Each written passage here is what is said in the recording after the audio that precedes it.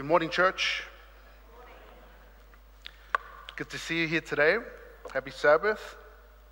Thank you to our praise team, our young people. Thank you for leading us in singing. Good to see you up on this platform. To all those that are visiting us here at Avondale Memorial, whether it's your first or second or third time, welcome to our church. And to all those that have tuned in online, thank you for inviting us into your home. And we hope that your time with us will be one that will be a blessing and one where you get to experience God in new and fresh ways. Now, if you don't know, we are beginning a new sermon series that we have entitled, When God Seems Silent. And I have the wonderful privilege to preach part one. And the text, the boundaries that I have to stay within, that's given to me by Pastor Steve, is Esther chapter 1 to chapter 2, verses 18. That's where we're going to stay. But we will go through those texts. But to begin, I want to invite you to come with me to Deuteronomy chapter 31. Deuteronomy chapter 31. And we will begin our reading from verses 16. And we will make our way down to verse 18. Deuteronomy 31. And we will begin at verse 16, make our way down to 18. Follow along as I read. And the Lord said to Moses, Behold, you are about to lie down with your fathers, meaning he's about to die. Then this people will rise and whore after the foreign gods among them in the land that they are entering, and they will forsake me and break my covenant that I have made with them. Then my anger will be kindled against them in that day, and I will forsake them and hide my face from them, and they will be devoured. And many evils and troubles will come upon them, so that they will say in that day, Have not these evils come upon us because our God is not among us? 18. And I will surely hide my face in that day because of all the evil that they have done, because they have turned to other gods. This is the word of my Father. I invite you to bow your heads as we pray.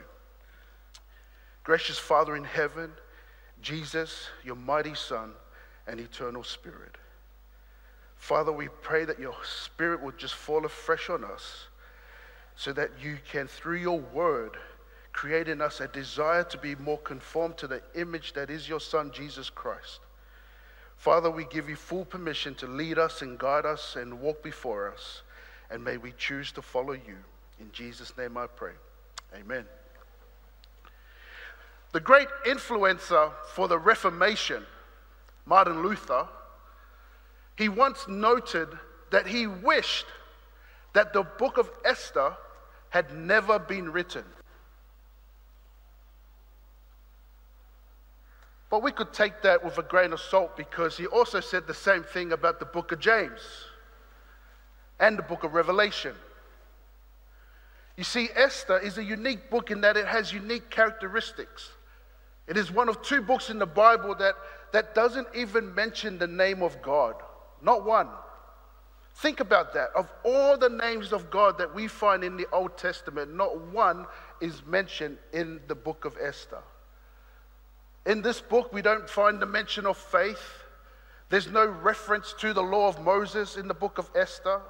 And no New Testament author refers back or quotes from Esther. It almost seems that as the people of God go through the trouble that we read in the book of Esther, as if God has hidden his face from his people. But nothing could be further from the truth. James Hastings, he has this to say. He writes, This book of Esther does not say much about God, but his presence broods over it all and is the real spring that moves the movers that are seen. The book of Esther is quite an important book. In Jewish tradition, it is part of what they call the Megillot, which is just called the 5 scrolls. And so in Jewish custom, they've got these 5 books of the Bible that they will recite at different celebrations or commemorations. And so you have the first book, that is Song of Solomon. I'll have it up on the slide, which is recited at Passover. You have the book of Ruth that is recited at Pentecost, their celebration.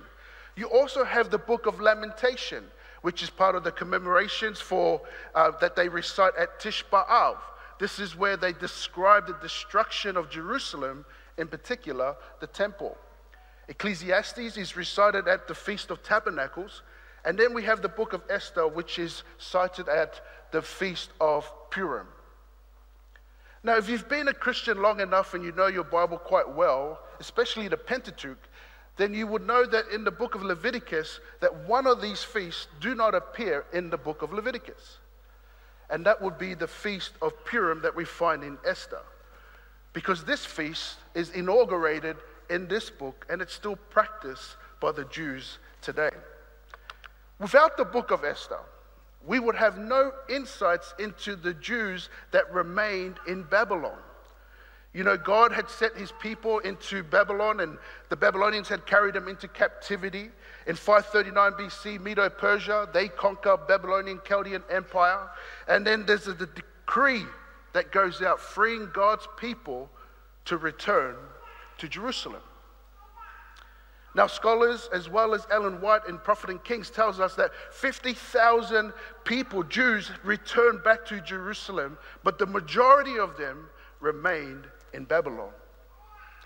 Now, for those that returned to Jerusalem, we have insights what happened there through the book of Ezra and Nehemiah. But for the Jews that remained in Babylon, we get insights from the book of Esther. So Esther is a good book. God has Esther here for a specific season, for a very particular reason.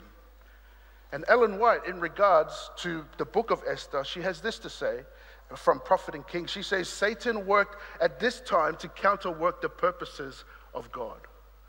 And as we journey through the 4-part series of this particular When God Seems Silent, you're going to see how Satan worked against and plotted against the people of God, but God is going to win. Now, I don't know about you, but I grew up in a home where my mother seemed like she had eyes in the back of her head. Did you grow up with a mother like that? I mean, it was amazing. I remember she would make dinner and I would be sitting at the dinner table and, you know, there would be food there and it was smelling good. And I wanted to eat because I was the only one at the table. No one had come yet, so we couldn't eat until everybody was at the table. And so the food was smelling good. I looked at the table and there was this beautiful chicken that was sitting there. And then there was the Islander salad, which is taro and potatoes and sweet potato and balsami. All of that was there on the table. Well, being a cheeky boy, I wanted to get something before the rest of my family came to the table. So I quickly looked over to where my mum was and her back was facing me. And so I thought I could sneak a drumstick. So there I was, just reaching out slowly, ever so quietly, keeping my gaze upon my mum. And there she was, just facing the opposite way. Don't you dare, boy, or I'll slap you into next week. Being a Samoan woman, she could slap me into next year, man. The Samoan women are built strong. And it just seemed like my mother had eyes in the back of her head. I mean, there were times when she would be on one side of the house and us kids were being naughty on the other side of the house, and we could hear the rebuke coming across the house as if she was in the same room as us. It was truly amazing. I remember that she would fold our clothes and put it neatly on our beds. Our socks would be in a pile, our t-shirts in a pile, our pants, and, you know, all of it was neatly folded. And so we wanted to, we just got home, so we wanted to go play with the kids on the streets. And so we quickly grabbed all the clothes, and just as we're about to throw it into the cupboard, we hear, "Don't you dare throw those clothes in the cupboard that I folded. I spent hours folding those clothes."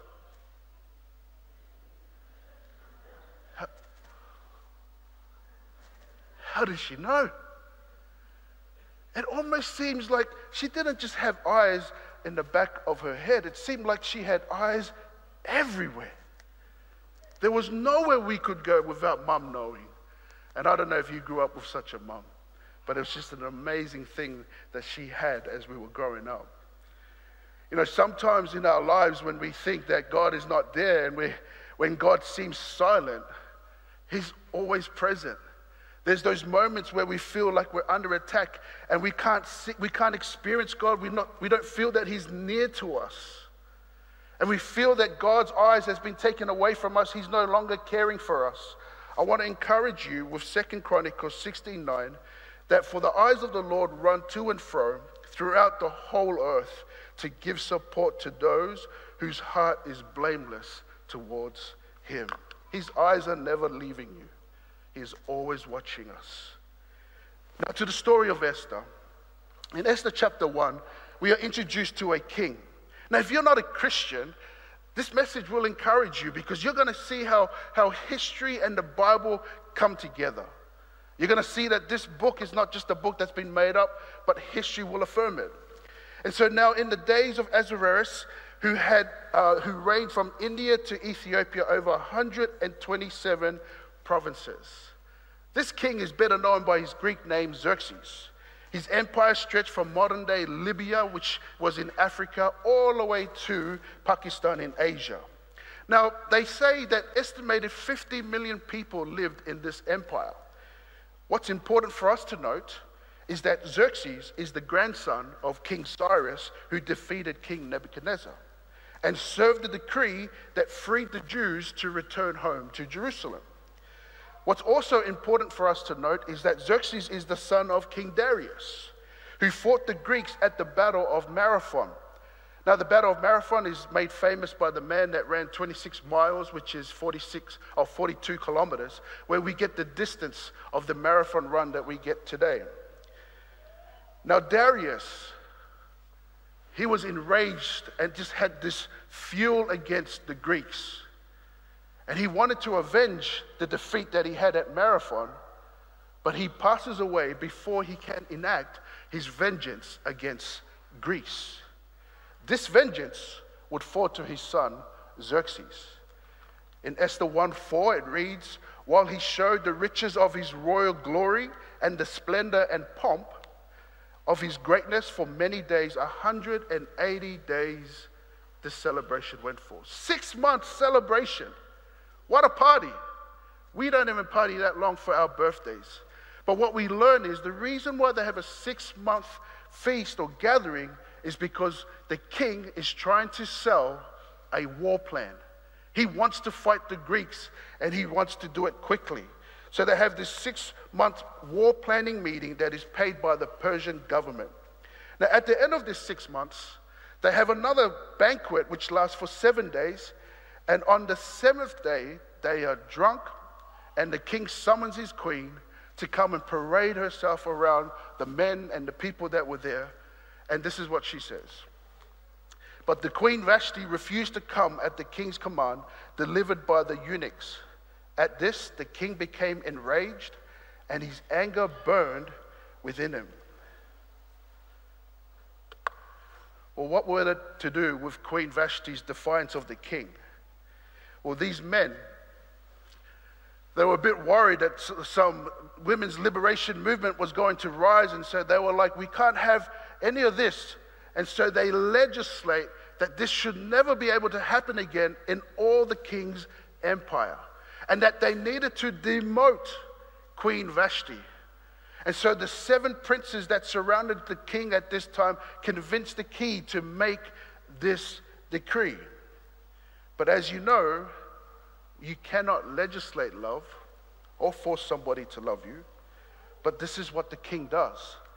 And now he is queenless. There's no queen, and he's alone, and he has concubines, but he is lonely. But I want you to catch this in the text. In Esther chapter 1, verses 3, it says, in the 3rd year of his reign. And then in Esther chapter 2, verses 16, it says, in the 7th year of his reign. So between chapter 1 and chapter 2, there's 4 years that has gone by. And so history tells us what happens in these first 2 years when King Xerxes is queenless. And so what we know from history is that history affirms that between Vashti's demotion and Queen Esther's coronation, these 2 battles take place in history. The Battle of Thermopylae and the Battle of Salamis. Now, the Battle of Thermopylae is best known as the 300 Spartans, where they were led by King Leonidas, and they were just a little gap in the mountains that they had to defend to try to hold the hundreds and thousands of Persian army that was coming against them. But they were only 300 men. And so it wasn't long until the Persian army got through that barricade, made their way down to Athens, and they sacked the city. But they pushed the Greeks back down to Salamis, and this is where they have the second battle. Only they bring the power of the Persian navy. But at this particular battle, Persia is defeated. They lose 300 warships. And at this particular battle, Xerxes, he tells his men, 300 of his men, to build a bridge to go across the Hellespont, which is this narrow channel between the Black Sea and the Mediterranean, to help them get into Greece. Now a storm comes by and blows the bridge down, and King Xerxes has his 300 men that built the bridge beheaded. Now, a Greek historian, Herodotus, he gives us an insight into the irrational anger of King Xerxes and how he acted against the queen. He tells us that he sent men with whips to go into the sea and lash it 300 times for breaking down the bridge. He also sent men with shackles that had the cuffs on one hand and then dropped the other cuffs into the sea and then stabbed the sea with red hot iron rods. This is the irrational rage that gives us insight into King Xerxes. But let us just take a moment to pause to see what God is doing in the background, because he's not mentioned here.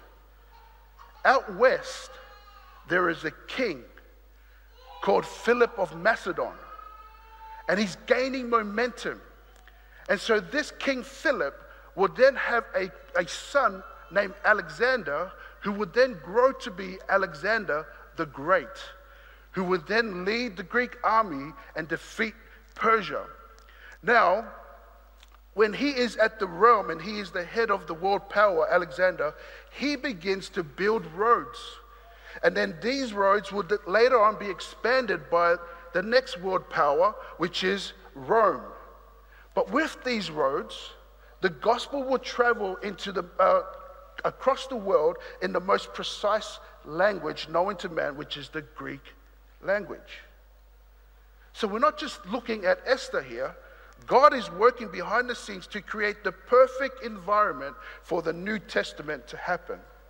Galatians 4:4 reads, "But when the fullness of time had come, God sent forth his son, born of a woman, born under the law." God is preparing so that the fullness of time would come under the Roman government for his son to appear. Now the story of Esther. The king is a bit upset because he's gone out to fight against the Greeks, and every time he fights, he loses. And so he comes home, he remembers Vashti, and he feels alone. And so the men that are closest to him, they say, well, let's work out how we can satisfy the king and kind of lift up his spirits. And so they come up with an idea, which is kind of like the first Persian-wide beauty contest. Or if you're familiar with TV, it's the first Bachelor that ever existed in mankind. And so what they do is they say, let's go out and survey the land and grab all the beautiful virgins and then have them come by the king one by one for the king to select a new queen. And it's at this time the Bible introduces to us two incredible, important characters. Mordecai, who is a Jew. Mordecai is from the tribe of Benjamin. Later on, this is going to be important to the story. He is also a descendant of Kish, which will be important to the story in the coming parts. And he's also the cousin to Esther. Esther herself, she is an orphan. Mordecai raised her. Her name in Hebrew is Hadassah, and her Persian name is Esther. So now they're looking for a new queen. Josephus, a Greek historian, he shares that there was 400 women that were brought to the palace to go and stand before the king one by one. The text tells us that each of these women, if there were 400, had 12 months for beautification. What went on in those 12 months? I don't know. But I remember when I first came to college, I went to get my hair cut down here at Kurumbong, and I was in the hairdresser there just near the Australia Post. I walked in to get my hair cut, and there was a lot of women in there, and they had these machines, and they had curls and rolls in their hair. And I was listening to each of them walking out of the hairdresser as they were paying their bill, and it was $180 or $220, $110, and I'm sitting there as a student thinking, well, how much is my haircut going to cost? Where have I come? Did they put gold in my hair? Like, I was trying to understand what it was that women do in the hairdressers and why it costs so much money. But here, they had 12 months to beautify themselves so that they could present themselves to the king one by one. So when you read a bit of history, it tells us it wasn't just to beautify themselves, but it was also to learn about palace etiquette and how to walk and how to talk and how to appropriate themselves in the king's palace. So there was a bit of training. Now the story has it that in verse 17 of chapter 2, the king loved Esther more than all the women, and she won grace and favor in his sight more than all the virgins, so that he set the royal crown on her head and made her queen instead of Vashti. God's not mentioned, so we just got to pause here to see what God is doing in the background. If there is 50 million people in this empire, let's just say half of that is women. So there's 25 million women in this empire.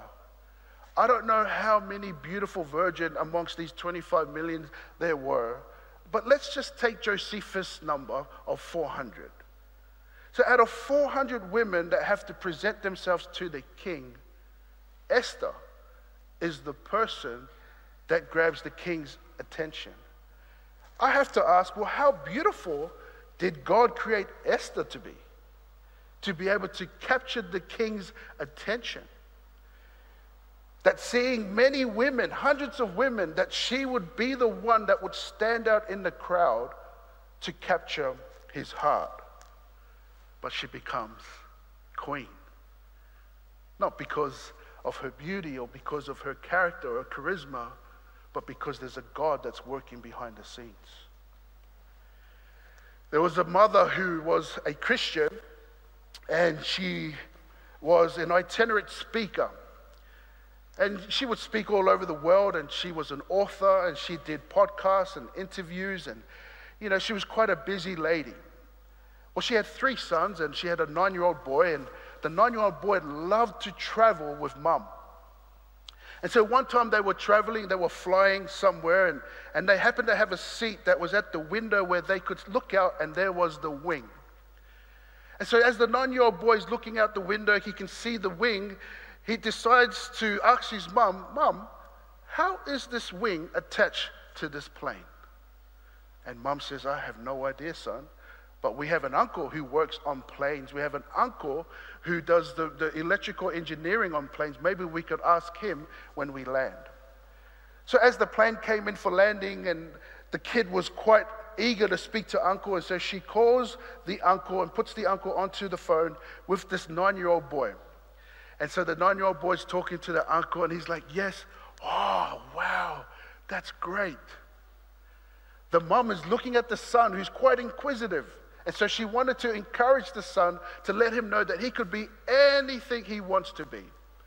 And so when the boy got off the phone, the mother took her son, and she looked him dead in the eye and said, "I want you to know that you can be anything you put your mind to, anything you work hard to. If you want to work on the plane like uncle, you can do it. If you want to fly the plane, you can do it. If you want to be a surgeon, if you work hard enough and put your mind to it, you can do it. If you want to be a preacher, you can do it. Anything you want to be, you can do it." And the son was standing there, looked at the mother and said, "I know what I want to be." And the mom was quite chuffed and said, "Oh, what is it?" And the boy said, "I want to be like you, Mom." Ooh, her heart was now flowing, overflowing with joy and love for the answer from this boy. And as she was thinking about it and pondering, she was like, well, what about me does this kid want to be? Because I speak, I preach and I teach and I do podcasts and I do interviews, and I wonder what part of what I do he wants to be. So she asked him the question, son, why do you want to be like mommy? And he said, I want to be like you because you do nothing.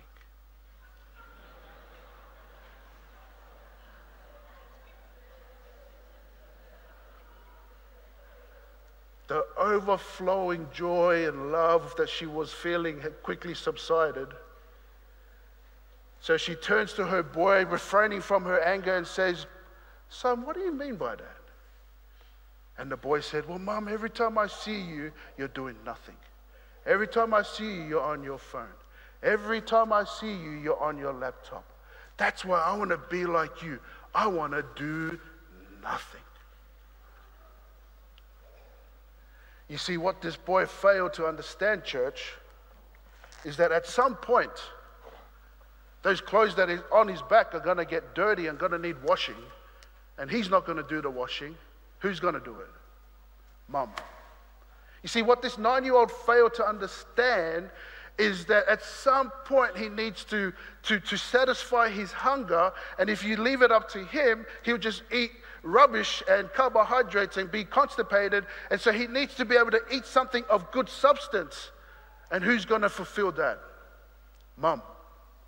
You see, what this kid failed to recognize is that at some point he is going to get sick, he's going to get ill, and he needs to get himself to the local GP or even check himself into the hospital. He can't drive. Who's going to do it? Mom. This kid failed to recognize that at some point his sheets that he lies and has good rest at nighttime is going to get dirty, and they need to be washed, and they need to be hung out, and they need to be dried and then brought back and put back on the bed. Is he going to do it? No. Who's going to do it? Mom. You see, he thought Mom did nothing, but the only way that that house was functional and operating and organized was because of the work that Mom does behind the scene. You see, as you read Esther, God will seem as if he has hidden his face from us, but God is active behind the scenes. My big idea for you today is a quote taken from John Nelson Darby. Says this, that God's ways are behind the scenes, but he moves all the scenes which he is behind. Ellen White writes in Ministry of Healing, in the darkest days when appearances seem most forbidding, have faith in God. He is working out his will, doing all things well in behalf of his people. The strength of those who love and serve him will be renewed day by day. God is behind the scenes of your life. Trust him. May you be encouraged by the word of God. God bless.